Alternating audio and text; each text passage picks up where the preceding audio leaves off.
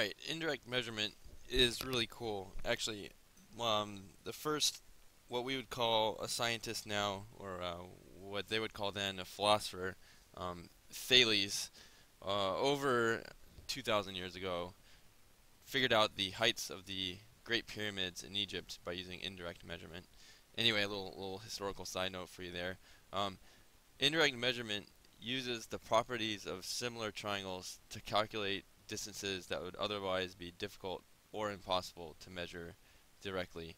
So um, here I have something less exalted than a pyramid. Say like you wanted to measure the height of a tree, and maybe the tree is very tall, so it's just impractical to climb to the top and drop a tape measure down it, or maybe it's just there's too many branches, you can't just get a good read on its actual height.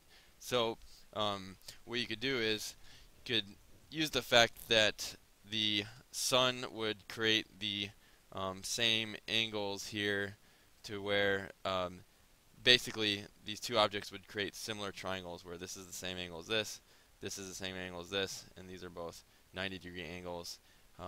Hence, since similar triangles have corresponding sides that are proportional to each other, if you measure the much smaller, easier to measure object, like, I don't know, this bright green neon glowing thing here, say you can measure that, so you know exactly how tall that is, you can measure how long its shadow is.